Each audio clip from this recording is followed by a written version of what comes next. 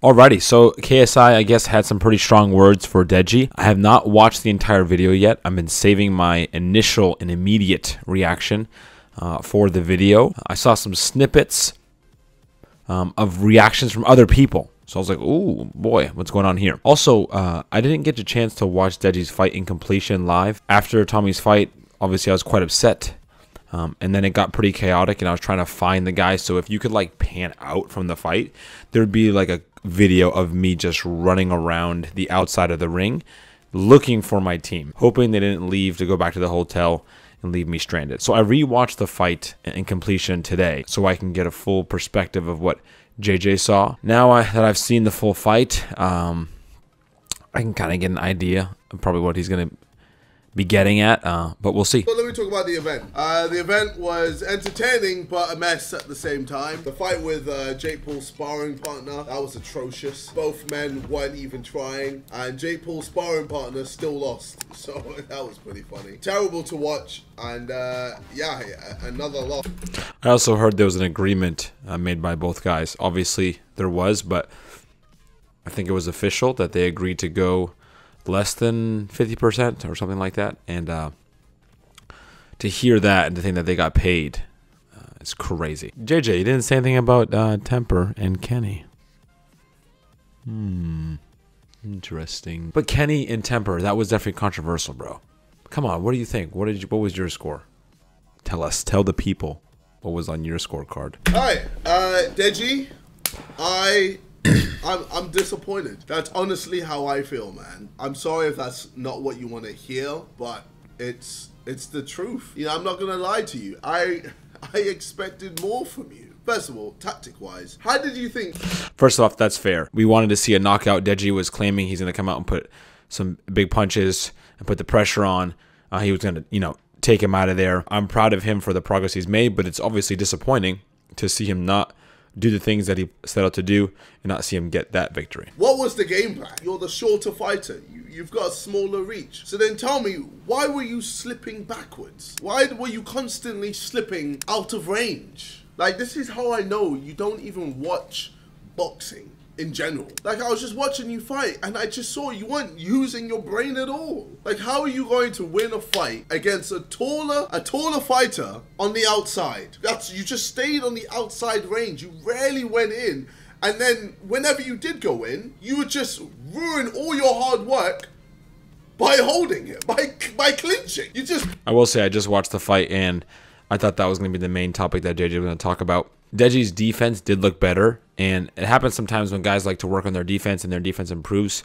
The term is called you fall in love with your defense. You're getting better at not being hit, so you just focus on being elusive, and you don't have a big offensive output, and you don't really focus on doing damage, trying to land significant punches. You just focus on, oh, I cannot get hit, I can stay safe, I'm comfortable out here, I can try to land some punch on the outside, and when it gets close, I'm just going to clinch.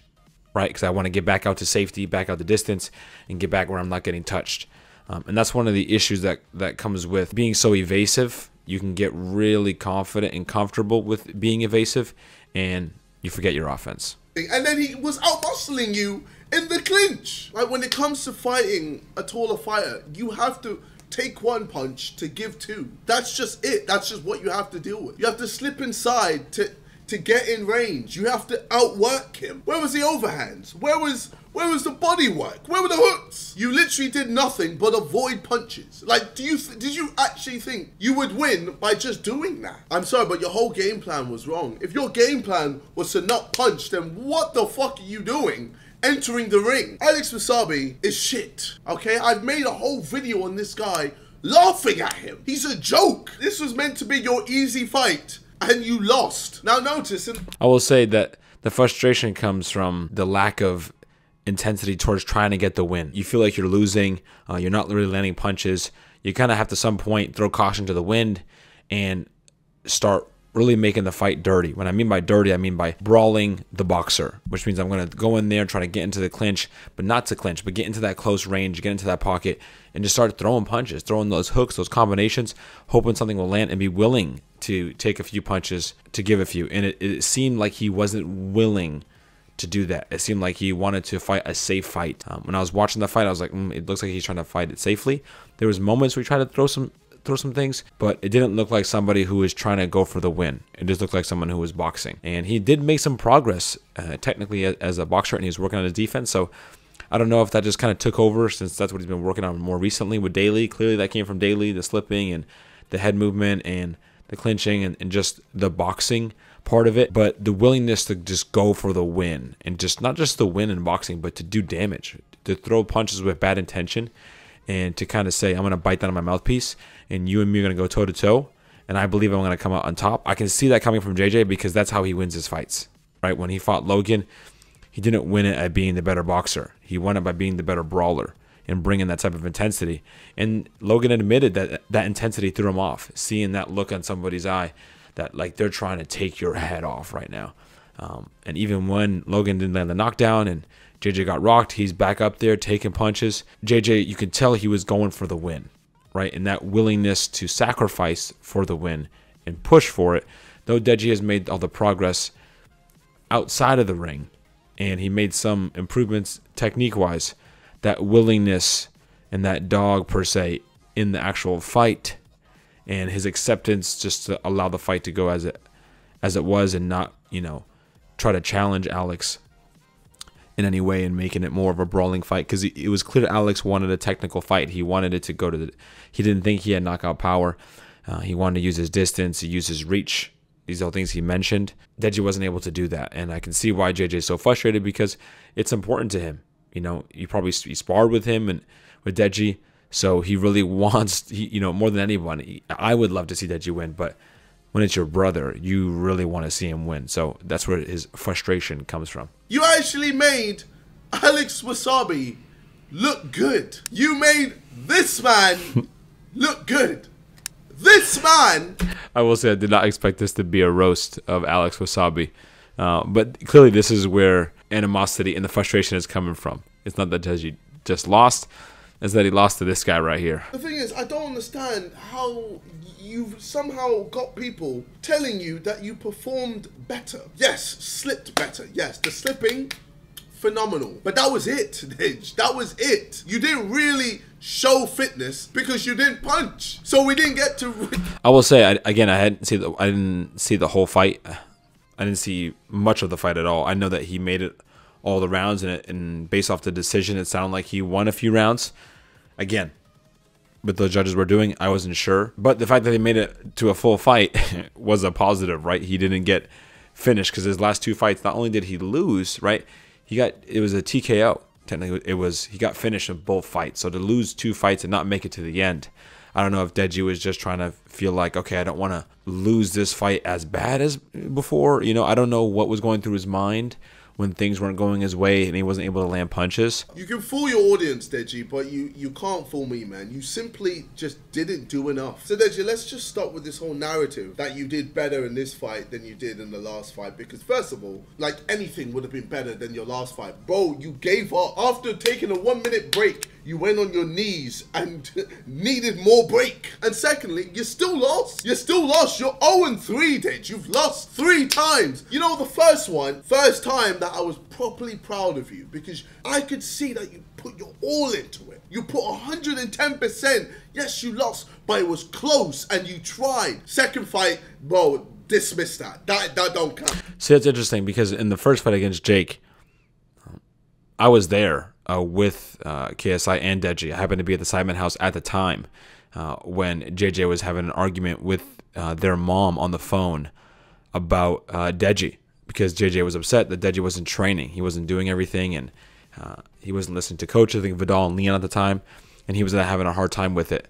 And that's when Deji left the Simon house and went to go train on a different camp. So this was the first time that it seemed like Deji was confident going into camp. Clearly, he lost the weight. So mentally, there was a shift in terms of him approaching the fight and his confidence. And I don't know if the fear in the previous fight, like with Vinny, he just thought, I'm going to try to knock him out in the first 2 rounds. So he just started throwing like crazy, landed some punches, but that was it, right? I don't know if the game plan this time was to let's try to make sure we box a full fight, right? I'm confident. I'm in shape. I can do this. I can outbox him. I can outwork him. That didn't really work, and he never, turned it into that second, third, fourth gear. But it seemed like the game plan was different, right? With Jake, he gassed out in the fifth, right? I believe. But that first performance wasn't too bad from Deji. It just, again, his confidence wasn't there and he wasn't prepared. The video, you were like, "Oh, congrats, my guy. You hit me like 8 times though, but good, well played." Bro, you lost. What are you doing? What are you doing? At least he hit you. At least he hit you. Did you hit him? Did you even throw to hit him? Like, what? Cool, you evaded his shots. Then what? What did you do then? You just looked at him. You just stared at him, fam. You didn't do the most basic thing in boxing. Punching. He fully just outworked you. So at least be humble in defeat, man. I don't know if you can tell, but this is coming from a place of love. Because I know for a fact, I could tell that JJ ringside, couldn't see him, but I know that JJ ringside must have been quite frustrated at seeing Deji not turn it up, especially when he's losing. Because, JJ has that in him. If he's losing, it feels like he's losing, he's going to go crazy, right? He's going to do everything he can to try to knock you out, besides like a headbutt, right? Anything illegal. He's going to try to go crazy to do whatever he can. Wild punches. He has the wild punches and technique. He's not going to try to be smooth with it. He's going to go forget it. We saw that even in the first Logan Paul versus KSI #1. First 2 rounds, Logan's just jabbing him, standing outside. JJ trying to do his thing. He's like, forget it. It's not working. I'm just going to start ducking and chucking.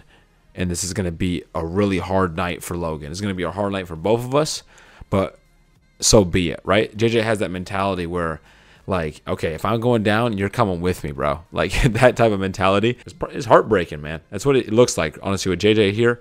It doesn't look like a place of arrogance or trying to, kick Deji down. It looks like it's coming from a place of heartbreak. And JJ looks pretty upset by this. So I don't know about you, but the vibe that I got from this was just straight up heartbreak, man.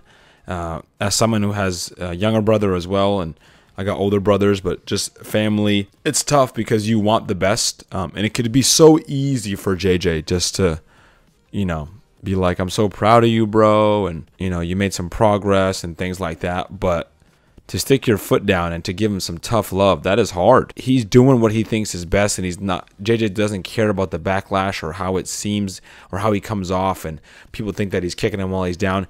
He does not care. He's giving Deji the honest truth, but he thinks he's also giving him the best advice, and that is hard to do. I'm interested to see Deji's response. I haven't talked to him at all. I would like to reach out to him and talk to him and see how he feels about what JJ said. Hopefully he talks to him first, So if he really wants to do it for himself, go for it. If that's what he wants and that'll make him happy and that's the right thing for him to do, then he should. And I think this motivates JJ even more. So love to see that. I can't wait to see him fight again. Leave a like and subscribe. Oos.